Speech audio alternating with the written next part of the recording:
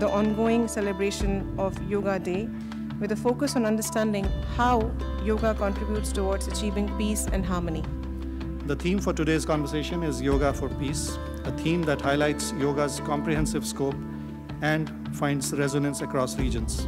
It becomes particularly interesting that scientific method was actually very well developed in ancient India in a way that is not just wholly applicable today, but may well be what leads us out of a world of strife, struggle, suffering, and conflict.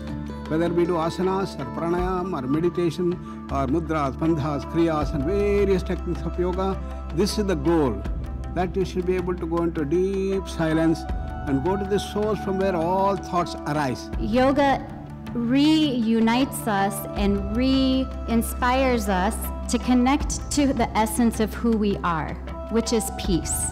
The yoga gives us the tools that we can approach those things that we're passionate about, that we really care about in the world, from a place, a centered place, a place of peace. The perfect storm can happen to anybody, and what you do with it and how you react and recover to it is what truly makes the difference.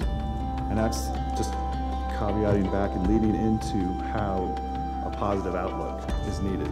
Everything is Maya, like there is the entire journey of life is to understand yourself.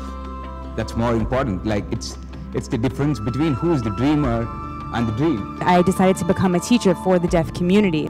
I'm really grateful to the center for providing interpreters. I felt like I was able to connect with my body and with my breathing, and there were so many different aspects of yoga that I was able to do. Yoga is for everybody. Meditation is for everybody, and I believe that everybody should promote and spread the peace.